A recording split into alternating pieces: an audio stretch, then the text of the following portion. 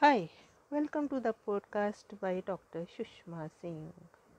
Let us start conversation on Unit 17, Education, Expansion and Growth. And our topic is Buddhist period. About the 6th century BC, rigidities of Vedic rituals and sacrifices along with the overwhelming dominance of the Brahmins over the lower castes became responsible for the disenchantment of the masses with the prevailing system. Gautam Buddha, the great religious leader as well as social reformer, preached non-violence and social equality. He vouched for a casteless society. As a result, the social discrimination in the field of education that was prevalent in the Vedic period was challenged during this period, and it was the first attempt towards providing education to the masses. During the Buddhist period, education was institutionalized. Educational institutions enjoying greater repute as Takshila, Nalanda, and other flourished during this period. These institutions attracted students from several countries. Young children were admitted to these institutions and education was imparted for a fixed period of time as in modern times. During this period, sanghas came up and that were the centers for all religious instructions and activities.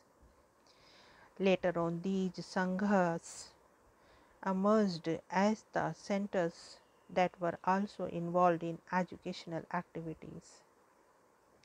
The gurukuls and ashrams of the Vedic age were thus substituted during this period by institutionalized sanghas or monasteries. These institutions were akin to the universities of the modern world.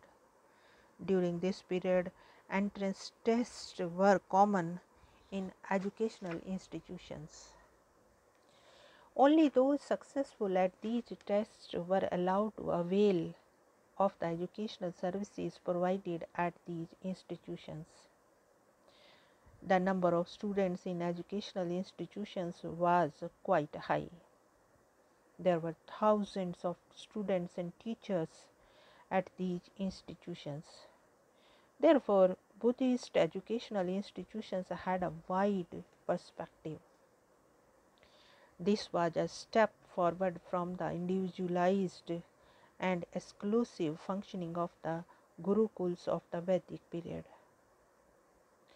The educational institutions of this period, being open to all sections of society, were more inclusive in nature and had a collective participation.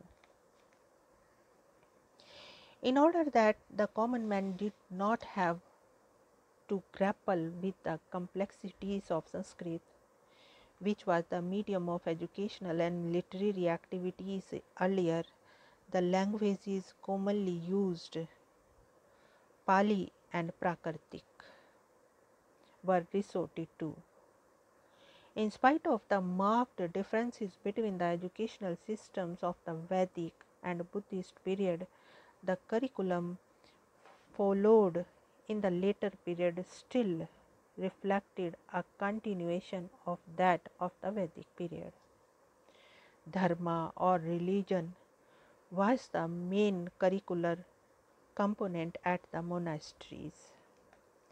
The curriculum included components such as the theology, philosophy, literature, astronomy, administration, etc. Professional studies like medicine, surgery, etc. were also carried out in these institutions. Education was imparted following the payment of fees by the students. This was the beginning of the education becoming a paid service.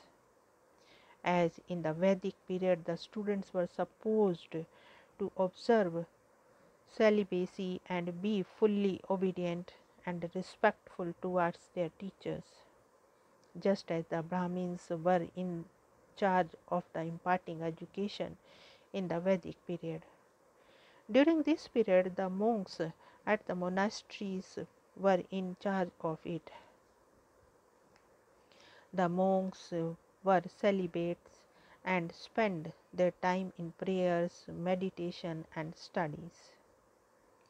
Yuan had recorded that thousands of priests who were men of highest ability and talent, with great distinctions and whose conduct was pure, sincerely followed the moral law.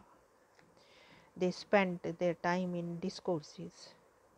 Thus, the teachers of this period, as in the Vedic period, were revered in society because they were persons of character and erudition. We thus see that during the Buddhist period, the first attempts were made to impart education to the masses. There was greater social equality in imparting education. However, the education of women did not receive its due importance, and the educational scenario continued to be dominated by men. The Buddhist period did not last in India and became popular abroad. For 500 years, from the 4th century AD to the close of 8th century. During the reign of Gupta dynasty and its successors, there was a remarkable advancement in several areas.